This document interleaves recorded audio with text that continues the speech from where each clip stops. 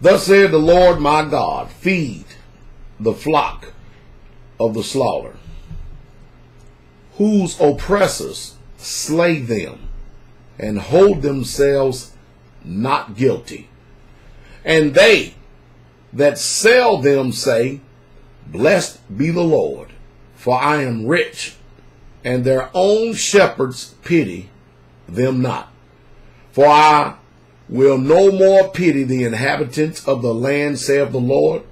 But lo, I will deliver the man, everyone, into his neighbor's hand, and into the hand of his king. And they shall smite the land, and out of their hand I will not deliver them. And I will feed the flock of slaughter, even you, O poor of the flock. And I took unto me 2 staves. The one I called beauty, and on the other I called beds, and I fed the flock.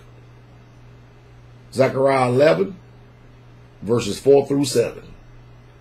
If any man have an ear, let him hear. He that leadeth into captivity shall go into captivity, and he that killeth with the sword must be killed with the sword. Here is the patience and the faith of the saints. Revelations chapter 13, verse 9 and 10.